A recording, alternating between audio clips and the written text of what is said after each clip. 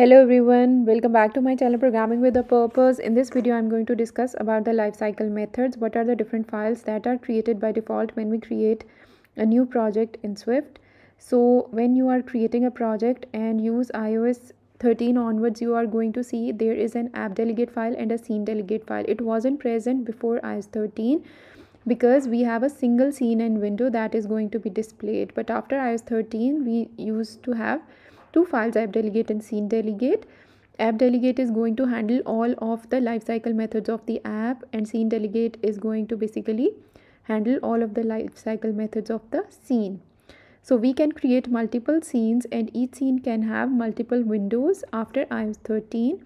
So basically the feature like drag and dropping and merging images, all of these can be done with the multi-window feature after iOS 13. That necessitates the use of SceneDelegate, which is then created and it manages the scene lifecycle. Next, I am going to discuss about some of the methods that are basically part of the lifecycle of a view controller.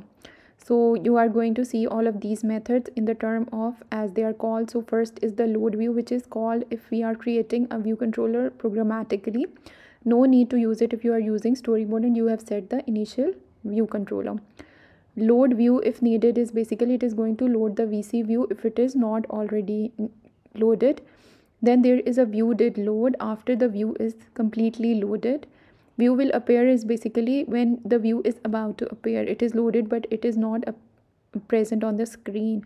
View will layout sub view is basically called just before the VC view layout sub view is called, and did layout sub view is called basically after the view layout sub view is called. There is a typo here. It is basically after view did appear is basically when the view is fully displayed on the screen, and view will disappear will be called when the view is just about to disappear from the screen and removed from the view hierarchy. And view did disappear will be called when view is removed from the view hierarchy. You should be able to understand these functions before writing any of the view controller, because certain functionalities and certain views can be manipulated inside each of these functions.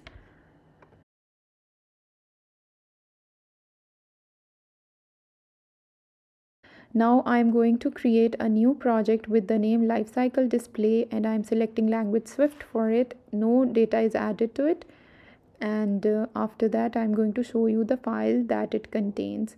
So you can see here is an AppDelegate file which has a function application with the parameter did finish launching with option. So I am adding a print statement here to see what is the order of call of all of these functions, and I am going to show you them after running this code.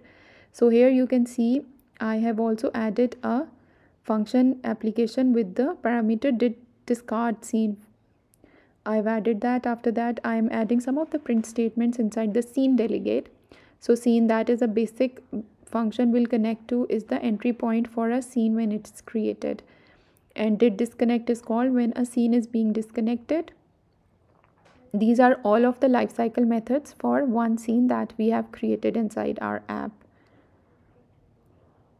So I am adding all of the print statements in all of the lifecycle methods of scene. So here this is scene will enter foreground and scene will enter background. After that I'm going to move to the view controller. So here you have seen that I'm going to add some of the print statements in the lifecycle methods of my view controller. So view did load is called here. After that I'm going to override some of the other lifecycle methods of my view, which is basically view will appear. So here I'm going to add a print statement. Also you should override these methods with a first line as super dot view will appear in the case of view will appear overriding function. I'm going to add those lines later.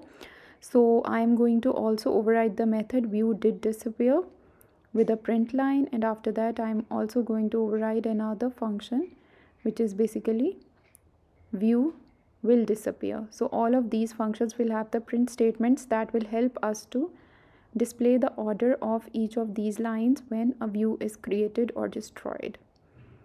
So here I've added all of these lines. After that I'm going to create some of the UI elements in the storyboard so that we will be able to see the view controller on our screen. So here I have created a label hello world, and I'm going to set its property by setting it horizontally in the container and vertically in the container, and some of the extra properties that I've set previously, I'm going to remove them. So you just need to add these two properties: alignment of horizontal and vertical, placing it on the center.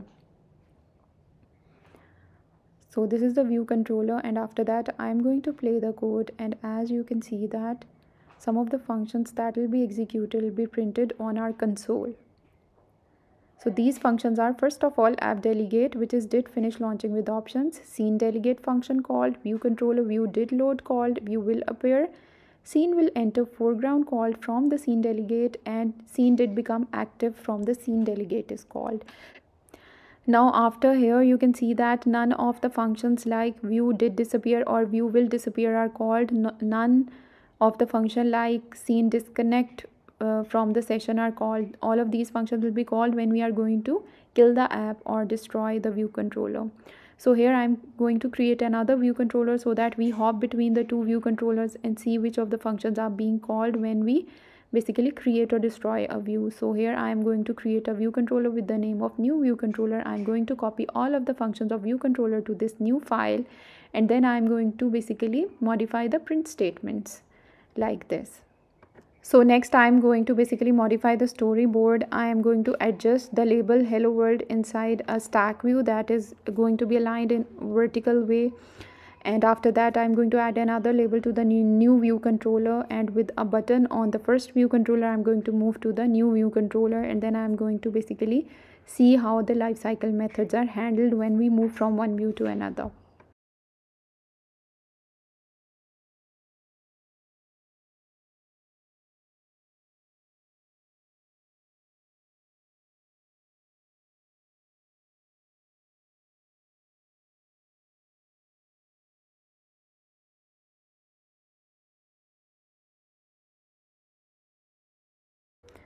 Next you can see here I'm going to add an IB action that is going to be connected with the button that I have created inside my first view controller to move to the next view controller, and I'm going to write some of the programmatically code here to move to the next VC, and I'm going to connect this button inside the storyboard with this function.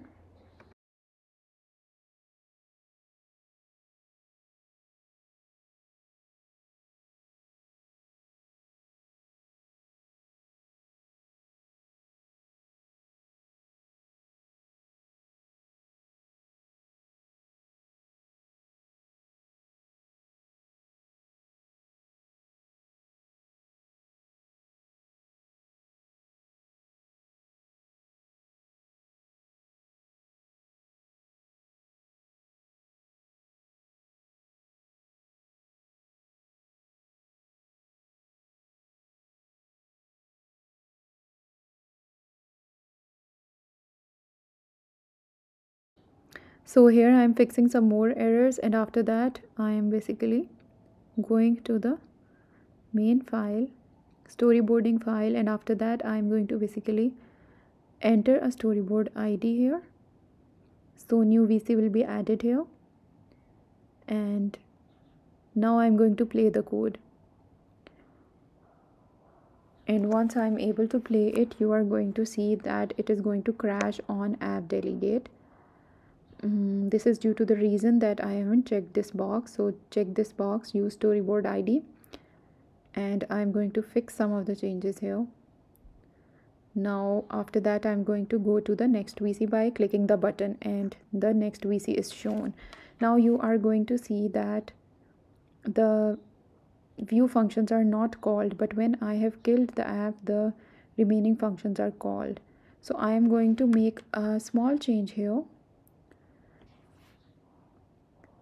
Now new view controller functions are called, and when I remove the view controller you will see that the view will disappear and did disappear functions are called. Now I'm going to kill the app, and after the app is closed, scene delegate scene did disconnect and app delegate did discard scene session functions are called.